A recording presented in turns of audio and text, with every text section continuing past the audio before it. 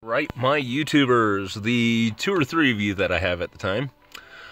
Well, update, the hemi is slow going.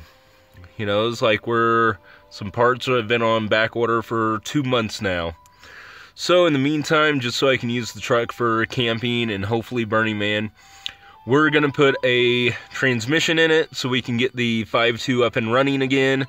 And so I'll just be able to drive my truck around in the meantime. But don't worry, that hemi is still going in there. I am dead set on that racing motor going in that off-road Durango. It's just going to be the ultimate camper that way. But, so in the meantime, I've been working on the inside of the camper and adjusting this and modifying that and just building the shite out of it. So, I'm going to show you what I've been doing. Tonight, I've been cutting this piece of wood to fit in between the cab and the back so I can have privacy. And what I do is, when it's all fit, I'm going to probably cut along the bottom and actually put up a couple, sorry I have allergies right now, put up a couple of spring-loaded hinges. That way if I ever want to get in from the cab, I could just push it out. I've been working on some of the electronics here. Removing the headliner up here. I've already put in added insulation up here in the back, and that's actually a flexible type of spray foam insulation that I put in between. It's not as thick as what you think. It's super thin, you know, layer because I used it to kind of glue up this, but it'll add a little bit. I have my MPPT charge controller for my 500 watts worth of solar panels.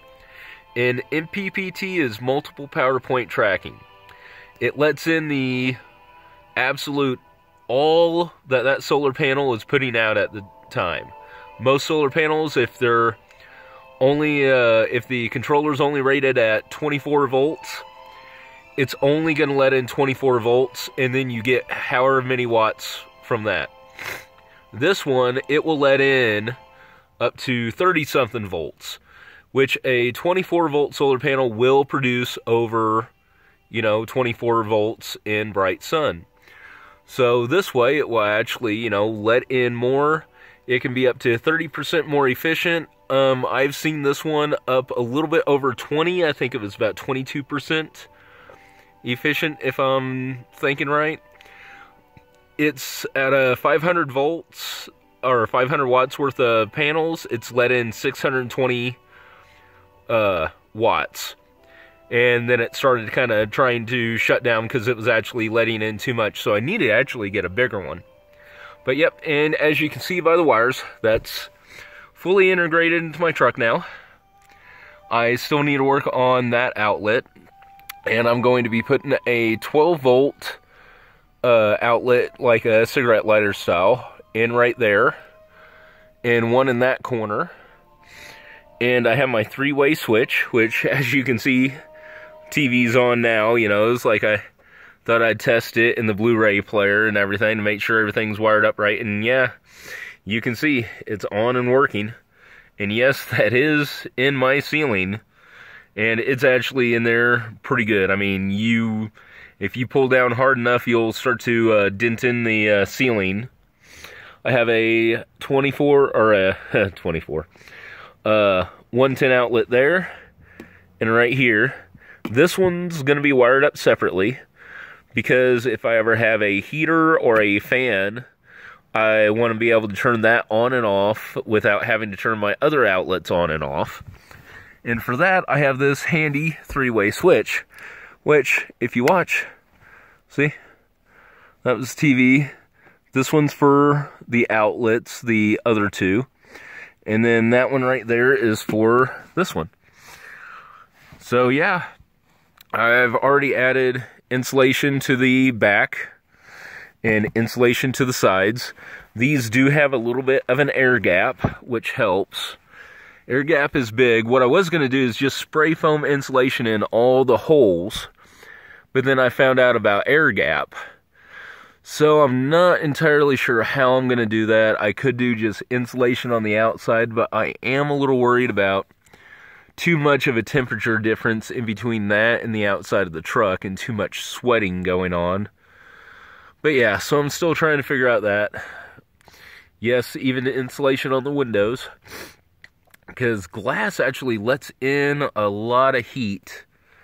And with the solar panel setup, I can actually put a little window unit AC in the front passenger side and actually have that off the solar. I have enough solar to actually do that, which is nice. But yeah, you want to keep it cool. Last year when I tried to go to Burning Man, I had my AC on the lowest possible setting, and I was almost getting frozen out in my truck during the hottest part of the day in the Nevada desert.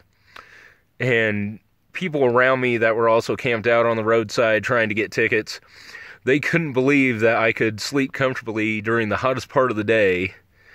And, you know, it was like something that is running AC without a actual gas motor. They got the biggest damn kick out of that. They loved it. But anyway, folks, hopefully this helps. You know, I hope you guys aren't too upset that you're not going to see the hemi in it as soon as we thought. But at least this way you'll get more updates on what we're doing. Especially if we get a different frame for the truck. That's one thing me and my buddy are really talking about, is actually getting a beefed up frame from like a 1500. And if we do that, it'll be kind of funny, because the truck will be pretty much a 1500 with a Durango shell on it and chopped down frame and everything else to actually fit in the wheel wells, which would be pretty interesting, I think. It'd be tough as hell, but yeah. Well, I hope you guys enjoyed, and you guys have a good night.